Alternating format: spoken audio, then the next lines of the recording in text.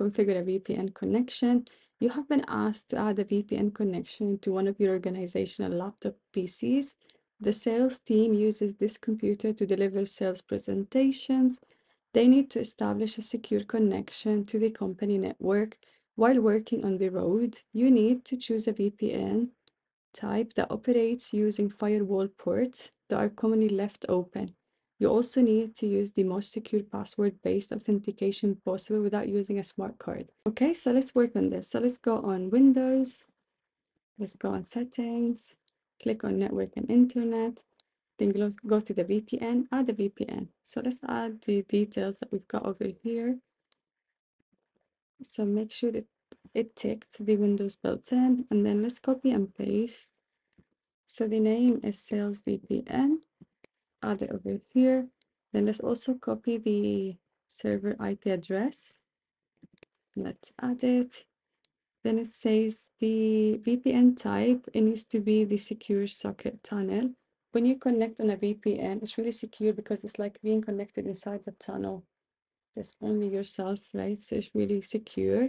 Now, when it comes to the type of signing in, obviously we want a username and a password. So let's add those details, which you've got them over here.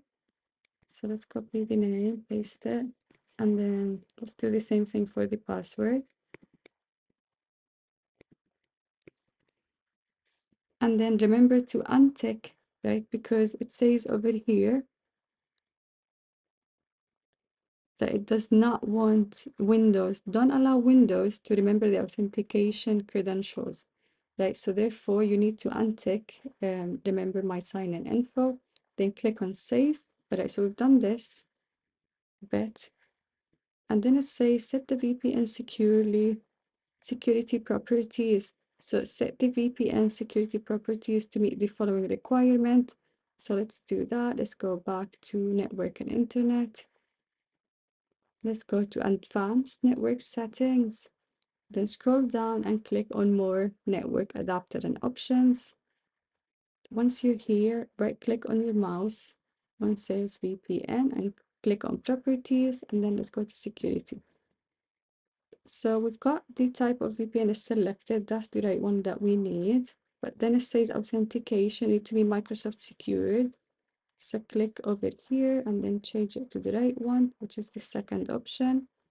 Then click on OK. So we're done with this. Let's go back to Network and Internet. And now let's try to connect to the VPN. So let's add the name and the password that we have. And then